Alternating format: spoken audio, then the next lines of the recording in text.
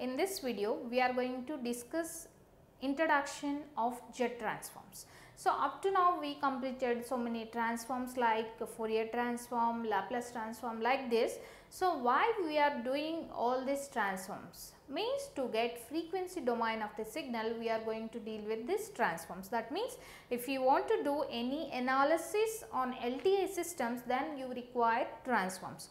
That means, for example, if you are dealing with continuous time LTI system analysis, then you can go for continuous time Fourier transform or Laplace transform. If you are dealing with, that means if you are going to analyze the LTI system as discrete LTI system, that means the system you are going to analyze is a discrete LTI system, then you will go for discrete time Fourier transform or jet transforms. You can take either of that, discrete time Fourier transforms or jet transforms. That means here by using jet transforms we can analyze discrete time LTI systems. So, that means alternative of discrete time Fourier transform is jet transforms. So, here we will get frequency domain of the discrete time signals by using jet transform also. Before getting into jet transform concept, here I want to consider the fundamental difference of continuous time and discrete time signals. Here I listed very important 4 points which gives the fundamental difference between continuous and discrete time systems. So, coming to continuous time system or signal, time is continuous here.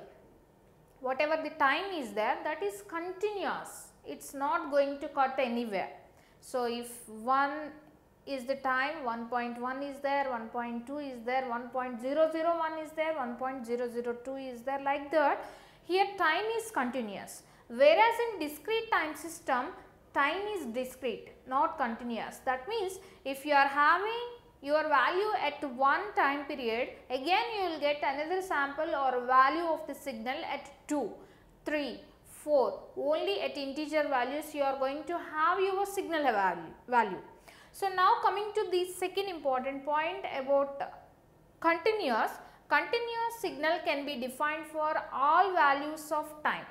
For example, if you want to define any signal, for example, here you can see these are the graphical representation of the signals. So, here when you are defining continuous signal, we can define at all intervals of time. For example, if this signal is given, they are asking what is the signal value at 0.001. You can trace that value. Whereas in discrete time signal, discrete signals are defined for only at discrete intervals of time. So, as discrete signals are defined only at discrete values of time, we can't trace the value of signal at continuous intervals. If this signal is given, as this is a discrete signal, if they are asking what is the value of 0.001 when t is equivalent to 0.001, what is the signal value means we can't trace. Why? Because they will provide the samples or signal values at discrete intervals of time 1, 2, 3 or -1, -2 like this. So, for discrete signals, these discrete signals are defined only at discrete intervals of time. Coming to third point, here the independent variable is time. Always both in continuous time and discrete time signals. So, the independent variable is time, but in continuous time you are going to represent that independent variable as t. So, here the independent variable is time and is indicated with t. Here the independent variable is time only, but it is indicated with n. The graphical representation of continuous time signal will be like this. Here you can observe, we can take function of t. For example, if this is y of t, y refers to name of the signal and y of t shows that it is a function of time. It is a continuous signal where t is a continuous time period. So, in x axis you need to consider that time period, on y axis you need to note all amplitudes of the signals. As this is a continuous signal, you are having all amplitudes at all points of t. But here this is the graphical representation of discrete signal. Here you can't see the amplitude of the signal at continuous values. You can only see the amplitude of the signal at discrete values. That means at 1, 2, 3, 4 only those are noted, and here also independent variable is time, but that independent variable time is indicated with small n.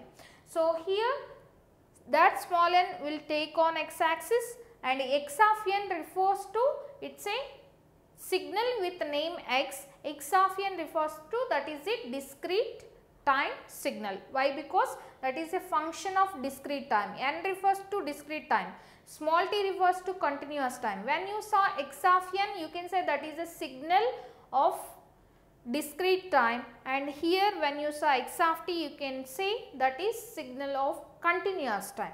This is about fundamental difference between continuous and discrete time signals. So we are going to deal with discrete time signals in jet transform. Jet transform is used to analyze discrete time LTA systems.